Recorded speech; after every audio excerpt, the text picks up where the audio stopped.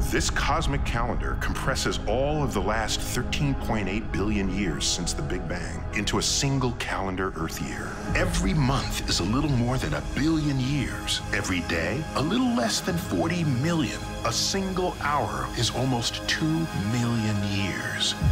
That first day of the cosmic year began with the Big Bang, almost 14 billion years ago.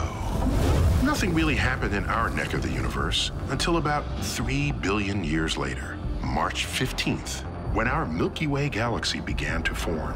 6 billion years after that, our star, the Sun, was born. It was August 31st on the cosmic calendar. Jupiter and the other planets, including our own, would soon follow. The atmosphere on Earth was a toxic environment for our kind of life. Then, September 21st on the cosmic calendar.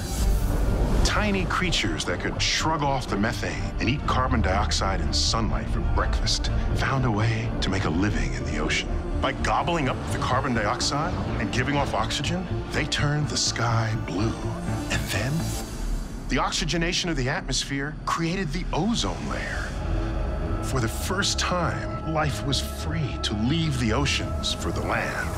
Now, life could grow larger and venture forth into new territories.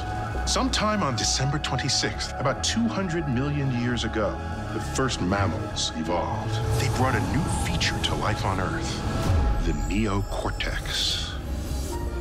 And then, late on New Year's Eve, a mutation occurred in the DNA of just one of our ancestors. One base pair of a single gene programmed the neocortex to grow larger still. Maybe it was a random zap from a cosmic ray, or a simple error in transmission from one cell to another. Whatever it was, it led to a change in our species that would ultimately affect every other species of life on Earth. By the last second of the cosmic year, there was no place on Earth that we had left untouched. All of it comes down to nothing more than a single rung on our tiny DNA ladder to the stars.